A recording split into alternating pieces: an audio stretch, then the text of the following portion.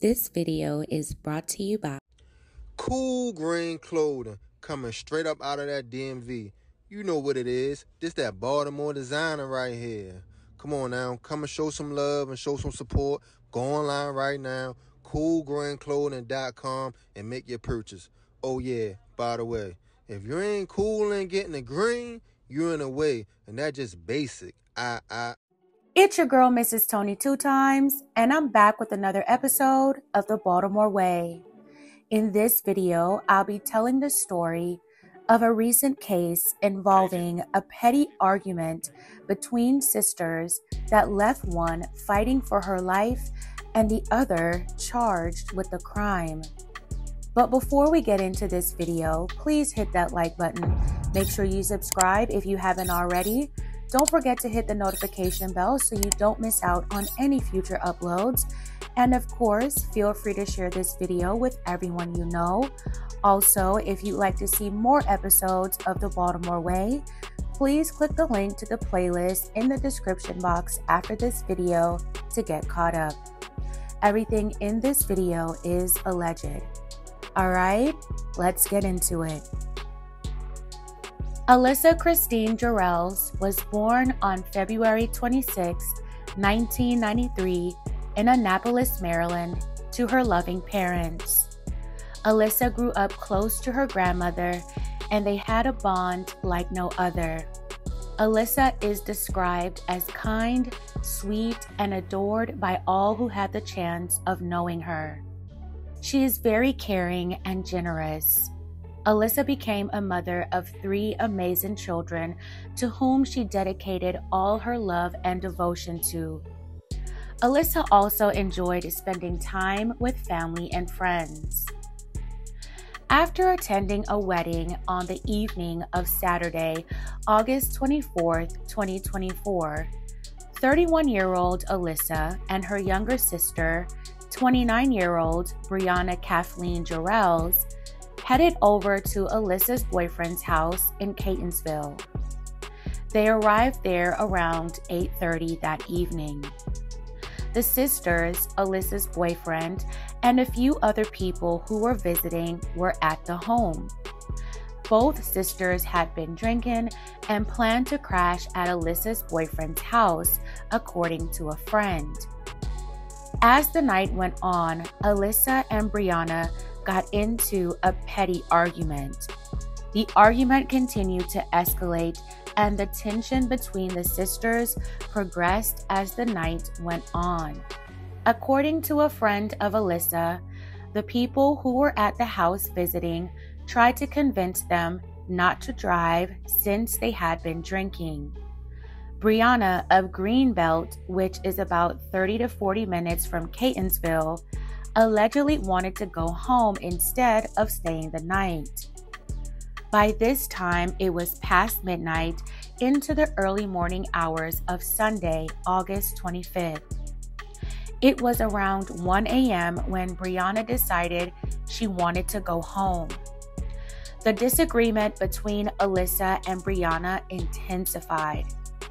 Alyssa's boyfriend walked the sisters outside to the car in the driveway and continued to have the conversation about staying put for a while. However, despite much convincing, the friend said Alyssa's boyfriend was unable to get them to stay and started to walk back into the house. As he walked away, he heard Alyssa saying, "Oh my God," repeatedly. When he turned around, Alyssa had collapsed to the ground and there was blood on the ground too. Brianna was allegedly leaning against a car, standing over Alyssa. Alyssa's boyfriend began rendering aid to her and used Brianna's cell phone to call 911. Alyssa had suffered from a really bad cut wound. Baltimore County Police arrived at the house on the 5600 block of Wilkins Avenue at 1:35 a.m. Officers found Alyssa suffering from a life-threatening injury in the driveway. Responding officers asked Alyssa, "Where's the suspect?" and Alyssa replied right there and pointed to her younger sister, Brianna. Alyssa was rushed to the hospital for treatment. Brianna was taken to the Baltimore County Police Headquarters for questioning. Records described how county police took Brianna to an interview room, and while waiting for the homicide detectives to arrive, she made numerous unsolicited voluntary statements and asked police, "Do you know if my sister is okay?" In her alleged statements, she said, "I know it's real. I actually used a utility knife. I never actually tried. I pinned it up to her as a warning." Brianna then said, "I need to shut the F up," realizing it might not be in her best interest to keep talking. At the scene of the incident, police ended up finding a yellow utility knife just feet away from where Alyssa was cut. Back at police headquarters, Brianna declined to be interviewed by detectives. Afterwards, police finally told Brianna that Alyssa had passed away. Alyssa was pronounced gone after she arrived at the hospital. Brianna responded and said, "Oh, F, I thought I just nipped her," before breaking down in tears. Brianna was arrested and charged with first-degree murder. She waived her right to a bail review hearing and is currently being held without bail at the Baltimore County Detention Center. Brianna Jarrells is innocent until proven guilty. May Alyssa Jarrells rest in peace. My deepest condolences to her family and her children. I send them my well wishes during this trying time.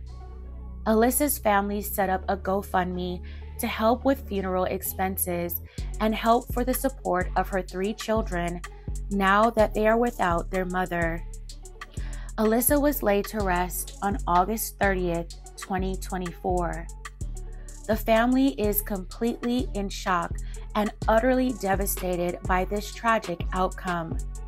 They hope to get justice for Alyssa, and their focus is now on supporting Alyssa's children. This tragic case serves as a grim testimony of how fast disagreements can escalate and the irreversible damage and consequences that follow behind it. Anger is evil in nature. There is nothing good about anger.